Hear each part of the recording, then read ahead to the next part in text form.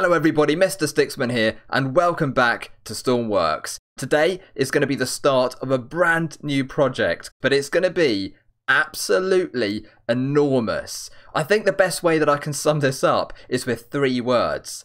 $10 million. That's right guys, we are going to make $10 million, but we're not just going to get to that number in our bank account, we're going to make it in one go. Let's get started.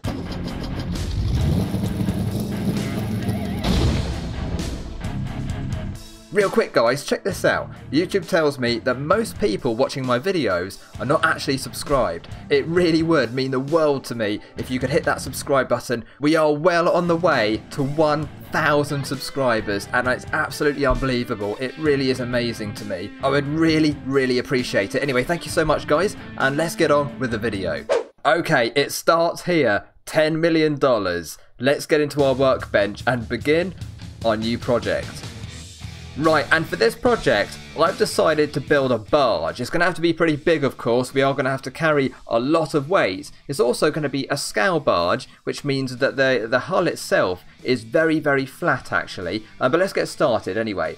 I've actually discovered that most barges, as a general rule, are about 4 times as long as they are wide. So of course it's not always like that, but that is the general recommendation for most barges from what I gather. So what we're going to do, I reckon we'll just try and bring this back a bit.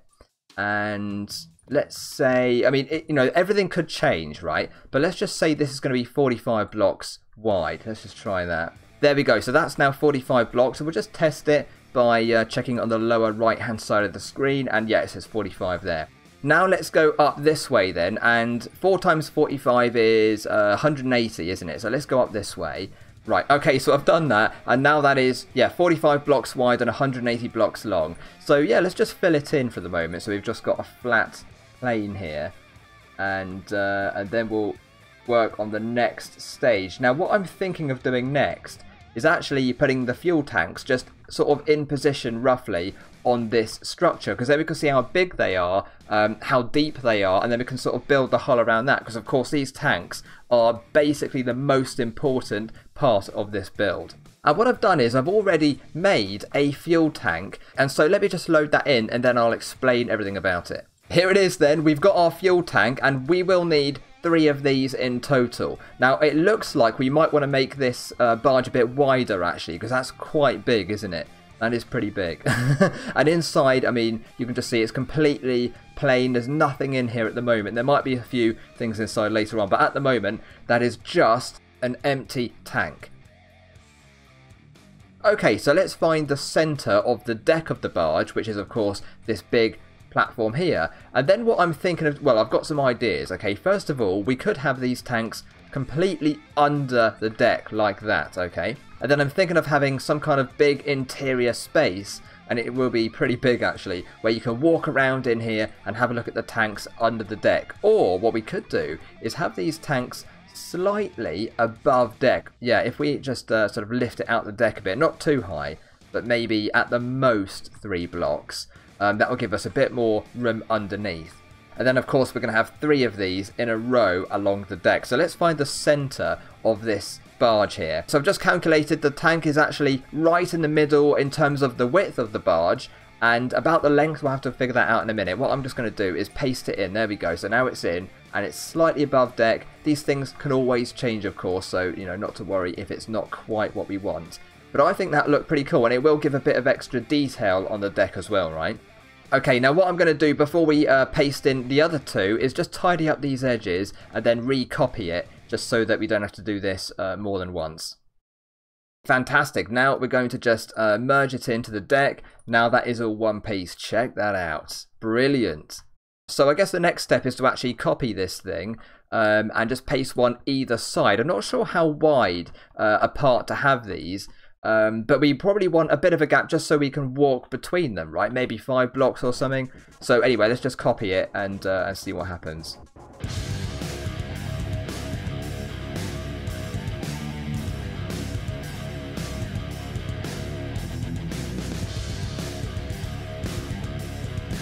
Okay, there we are guys. So now we've got our 3 tanks right in the center of the deck. Now back here, this is where I want to have the bridge. So we're going to have the bridge right at the stern. There'll probably be a bit of a platform back here actually. And you know, we could even have a helipad, for example, and you know, all kinds of stuff. We could even build a helicopter. We could have cranes on it. We could have room for a rib or some kind of, you know, safety boat or whatever. So there's so many options here, but they're not as important as these main key features. So let's stick with this for the moment. Now the reason why I'm thinking let's have these right in the middle is because they're going to be very, very heavy, and if they're slightly towards the stern or the bow, they might actually, you know, tip the boat a bit. Of course we can actually balance it out with ballasts or really heavy weights once it's full up. The best way to deal with this initially is just to do the best we can without the extra weights, and then we don't have to do too much work at the end, hopefully anyway. But these things, because they're such, you know, simple shapes, they're pretty easy to move around, aren't they, to be honest? They are quite easy to move around. Anyway, let's actually now build the hull of the barge itself, and try and, you know, think about how deep it's going to be, how wide it's going to be. And I think actually that width is pretty good, isn't it? That is a pretty good width for the moment. But let's bring this down here. Now, how far down does it actually go? Let's have a look here. 16 blocks down, which is 4 meters. So let's just say that we can actually walk around on this level here. Like that. So, you know, we can actually come down here with a staircase or a ladder and walk around in this room, walk around the tanks. We can always repair them if we need to. So that's good. That's good to have access to it, right? Now we can have the floor lower, of course, but that's just, you know, an initial starting point, so that might actually change. But let's bring this down here now, and I think it was about 16 blocks, wasn't it? There we go, that's 16. Is that matching up? Yep, seems to be. So let's bring that here, and we'll go all the way along until the end, basically. I'm thinking of having a flat bow. Okay, now that's not so good for long journeys, but the journey that we're going to have to make is not super long. If we actually decide to take this up to the Arctic, which, guys, we could actually do. Like, we could even do Arctic trips with this as well. But for the $10 million, that is nothing to do with the Arctic. So that would be a different kind of trip, and we might even change the bow into a pointed bow for that, because for long distance barges, they do tend to use the pointy bows. But I just really feel like doing a flat bow, and it'll probably give us a lot more room and space, and also it'll be much easier to build as well. So let's just say this is the very sort of tip of the bow, and then we're going to come down maybe 5 actually. Let's come down 5, and then we're going to bring it back using these wedges here, like this. Right down there, and then we'll just chop off this part here because we won't need that right now. And there we go, we can now see the general shape coming together. This is what we're kind of aiming for. So we might as well just fill this in, right? And, you know, if we're lacking buoyancy at any point, which could be the case, even though there's a lot of air in here, if we do lack a bit of buoyancy when we fill these tanks up, then we can actually add sort of, you know, big air pockets underneath the barge here as well in a separate compartment, which could help a lot. Anyway, let's just fix this. I don't know what I've done here. I've done something. I'm destroying it already. Okay, now I am going to cover this up, but I might actually, when we're building, you know, take out big chunks of the side here so we can see what's going on inside, because there'll be a lot of work to do under here as well. And also, I'm considering having a bit of a sort of a steeper cut in here, maybe using the 2x1 wedges instead, so that we get a longer... Now, the buoyancy won't be as good if we do that. And also, the performance might not be as good, because I think, and you guys can actually correct me if I'm wrong, but I think these 1x1 wedges will actually give us better speed and performance compared to the 2x1s or the 4x1s and that sort of thing. So maybe, because it's so big, we might want to work with the really simple 1x1 shapes if we can. So anyway, we'll just cover that bit up there for now. And I'd actually quite like to just float it in the water, you know, so we'll do that in a minute. We'll spawn it in and just have a look. Because, you know, I always like to do that just to get an idea of, you know, size and shape and all the rest of it. Right, okay, so now I've done it, I filled in all the holes, and just thinking about this, right, another reason, because what we can see here, these are literally the bases of the tanks. And if we ran aground or, you know, knocked a rock on the hull here, that's literally the tank. If that, you know, opens up, we could lose millions of dollars in a very small space of time. So yeah, maybe it would definitely be helpful to either raise the tanks up, or actually we probably won't do that. So what we'll probably do is have more protection under here, another layer, maybe with air pockets, you know, sort of like extra buoyancy underneath. So if we do hit a rock, we're not actually going to hit the tanks directly. And also we could even climb under there and repair the bottom of the hull from inside this barge as well, instead of having to dive down and do it underwater where, you know, there are sharks and all sorts of things going on. Anyway, let's spawn it in and hopefully it will float. Look at that, that is brilliant. Okay, it is a bit front heavy, as I'd expect, because we've made a cut in here. But, you know, there's going to be, of course, a big bridge and, you know, sorts of superstructures all around this thing. And, you know, it's going to level out eventually. That is no problem at all. And actually, it does look quite flat anyway, doesn't it? Let's jump on board then and just have a look at the sort of walking space between the tanks and all that. Yeah, that's pretty good. Yeah. So you can go between them really nicely. Perfect. That's really, really nice. I'm thinking of having a big winch up here, one of those 500-meter winches right at the bow. So yeah, there's loads of space for that. We're going to have guardrails all the way around it, of course. We'll get onto that in a minute, actually. We'll start adding, you know, some basic shapes for superstructures, maybe a few guardrails and stuff like that in a minute. Okay, so let's take it back into the workbench and continue. Now, I'm not actually going to build, you know, the entire bridge today, but what I will do is make the general shape of it on the deck. I'll draw it out and just build a couple of boxes. Basically, what I'm thinking of doing is having a room underneath on the deck level, and then the next sort of level up will be the bridge. So we're nice and tall and high up in the sky, and we can see everything going on in front of us. Okay, so let's just figure out here where do we want to put this superstructure. Well, let's count some blocks in here. Let's just say that we're going to start here. That's 13 blocks in, all right? This line here is in line with the tanks, the edge of the tanks as well. So I'm not sure, we might want to go a bit wider than that, to be honest, just to break up the shape and make it, you know, more interesting. So we could go an extra 3, for example, beyond that. And just as long as we've got enough space here to walk around on. So actually, let's bring that back a bit. We want to have, you know, a lot of room. We want things to be nice and easy, don't we? Let's go with this for now then. We'll just take that off there. This area at the stern will probably be, you know, out in the open. Maybe a bit of a platform here. We could even have a platform that sort of comes off the back like this, you know. So this is not necessarily like the very back of the boat. It's just where the actual, you know, hull ends itself. And we could have platforms here that extend out if we need to. But let's just not have that for now. We'll stick to what we know at the moment. I've decided to bring it back a bit, because if we do have a platform here, then we don't need to worry about this little area not being too large. So let's bring the actual the whole thing back a bit. There we go.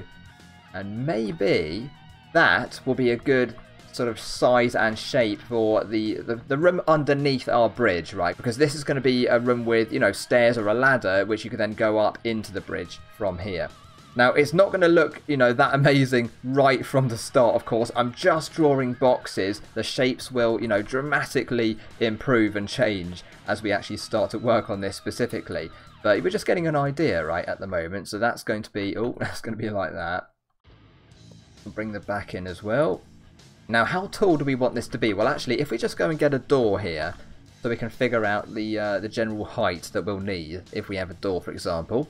And let's try one of these doors. So let's just say that goes, you know, here. In that case, we're going to want this room to kind of go maybe one above that, like this. Yeah, I think that's pretty good as a starting point, isn't it? And let's say this is actually the floor of our bridge here. You know, this will be the next layer up, if you like, on that. And it might not be as wide, because what we could do is have some walkways outside of the bridge on either side, like this. So you can come outside and have a look around the side, make sure you're not sort of crashing into anything like I'm, you know, hopefully not going to do. But yeah, this could be an actual outside area with guardrails around it. This always confuses me because if you look at this rail here, that looks diagonal to me, but that's the straight one. And that one looks straight, but it's diagonal. It's so bizarre. I never understand it. But anyway, I suppose you can get used to it after a while. I haven't used these things in ages, but there we go. Let's just attach that to there. Maybe extend our wall up a bit. And we'll bring these back here. Right, okay, so that's a general idea. This might change, of course, but we're just trying to generate ideas and inspiration that we can then build upon in the future. For example, we could have ladders back here, or we could have a staircase that goes back here or along the side of it, you know, all that sort of thing. We'll have maybe a door, like in this sort of space as well, on either side, and then here will be where the bridge controls are and all of that stuff. Okay, so we're going to leave that there for now. That is a really good starting point, isn't it? Loads of space out here. Now, what we could have around here is some kind of main pumping system for these 3 tanks and have the pipes going along the deck. But at the same time, we're going to have a big winch back here, or at the bow even as well, which may feed into all of the tanks. So I'm not exactly sure where the pumps are going to go, but I am actually thinking of having diesel powered pumps and actually using the impellers which we have here. So now we've got these impeller pumps, right, and we can attach a diesel engine to them and get really powerful pumps, because it is going to take quite a long time to you know, to get this sort of fuel in and out of the barge unless we're using a lot of power. So I'm hoping to make that a really powerful system. And I'm probably going to have generators as well, and, you know, all sorts of things. We'll make sure nothing can go wrong, if possible. But a lot of that stuff will actually happen underneath here. We'll have, you know, generator rooms and pumping rooms. And also, what I'd really like to do, because, you know, big fuel tanks like this, they're meant to have access hatches, which you can go inside and, you know, like maintenance hatches, you can call them probably, and actually climb inside. So if you have a look at, like, the real sort of, you know, fluid cargo storage tanks and all that, they have enormous, expansive interiors with proper, like, you know, ladders going down. They're absolutely huge. It is pretty amazing, to be honest. And then you can walk around inside and all the rest of it. So yeah, I'm hoping to have access to actually climb inside the tanks as well. Now, as I say, I'd quite like to have one of those big winches up here. So why don't we just make a very basic platform to get a general idea. If we just find the winch, here it is. Here's the huge winch. It costs $5,000. That's no problem because we have a lot of money. Look, already this barge is costing $63,000 already, and all we've done is blocks, basically. That's all we've done, you know, apart from a couple of details over there. This is going to be a very expensive piece of kit. Anyway, let's go over here and just chuck the winch on. Yeah, we'll probably have it that way, facing forwards. And then I guess we'll probably have, you know, some kind of platform around it, for example. Let's just do that. Like that. Okay, so we'll leave that there, and that's an idea. What we could actually do is move it back a bit, because, of course, if the barge is already a bit more heavy at the bow, we don't want to add too much weight to that. And these things, how much are they? How heavy are they? 400, so it's actually not too bad. That's half the weight of one of those really big batteries. That's not as heavy as I expected, but it's still, you know, it is going to have an effect. So let's just select it all and bring it back a bit. Okay, there we go. So that is now back a bit, and of course it might change in the future. All right. Now, looking at the stern of this thing, I probably will have it cut in a bit, to be honest. Not exactly like the bow, but, you know, I'll make the shape a lot nicer than this, because at the moment it's just a big block. But I was considering powering this with fluid jets, actually. So if we just go and get those. Here we go. Here's a fluid jet. $3,000 each. Wow, that's quite expensive, but that's fine. We probably need like 4 of them for this barge. I'm not, you know, aiming to make this thing go very fast at all. That really is not an issue to me. You know, if it goes sort of 8 knots, 10 knots, 12 knots, that's perfect in this case, I think. So yeah, I'm thinking maybe we'll have 4 of these, and that should be quite interesting. If not, we'll go with propellers, of course. But if I just stick them down here as a reminder for us. Okay, there we go. So maybe something like that, right? That will definitely change a bit. But it's just serving us as a reminder for next time when we actually start working on those properly. That's pretty cool, though. That is pretty cool. At the bow here as well, I might choose to have a bow thruster. That would be a very, very useful thing to have. And I have seen a real barge with, I don't know what you'd call it, but it actually sticks right out here like this. Like that. Let's join that up there. And of course it does, you know, kind of curve around a bit. And then it's got a bow thruster in here, in a big sort of hole there. So we could use that sort of method for our bow thruster. Because, you know, if the hull is flat, we'd either have to have it sticking underneath or out the side somewhere, you know. And this might actually be a very good place to put it, so it doesn't actually make us, you know, draw any more underneath the hull. We won't be any deeper, and then there's less risk of catching it on rocks and things like that. So let's leave that there for the moment. That'd be quite interesting, I think. Now, I was just thinking actually about, you know, accessibility around this deck here, because it might be easier, instead of jumping up and down these things, if we have stairs going on and off, and also we could have, you know, platforms going in between them as well of some kind. So that's something to think about, and they will fit at either end as well. That's nice. I'll leave that there. I think that's going to be really cool. Bit of extra detail, but also it's actually going to help. You know, it's going to be quite useful at the same time. I'm just doing some work over here on the bridge at the moment, and I might, you know, sort of bring a shelf out there so I can actually put the windows on in the first place. They are quite tricky to place down, aren't they, these things sometimes? I'll have to bring it out even further, actually. Okay, so that's the centre of our bridge, and then if we just bring these out the side, don't know quite how wide to have this thing, but maybe if it's at least 3, maybe 5, to be honest. You might want to have 5 wide. Yeah, that's better. That's much better, isn't it? That's going to be a really nice open space to have a look at.